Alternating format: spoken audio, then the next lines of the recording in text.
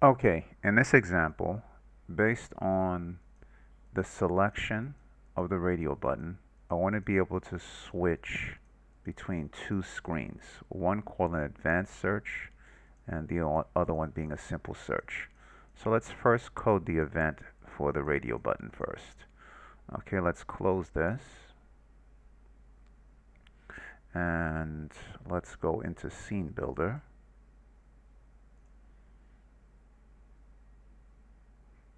And in Scene Builder, I will highlight both of these radio buttons, and on the on action, I'm going to click here and make this search mode. Okay, so this is a new event called search mode. Let's save it. Since we changed something regarding code, we'll have to go here and look for the search mode. So there goes search mode right there. Let's do Control C. I'll close it. Close that. Let's refresh it to make sure we have the latest and greatest on the graphical user interface side, which is the FXML. Let's refresh. Let's go to controller.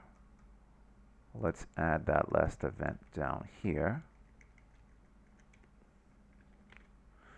Okay, and let's do assist out and print out some information. Radio. In fact, you know what? Let's put in a text message. I'm going to say here,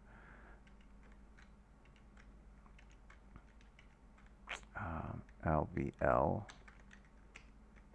message set text is equal to this is a test plus math dot random. Okay.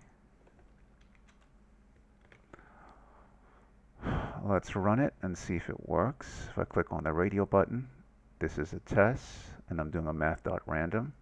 There goes a new number, new number, new number, new number, new number, new number, new number. Okay, you get the point.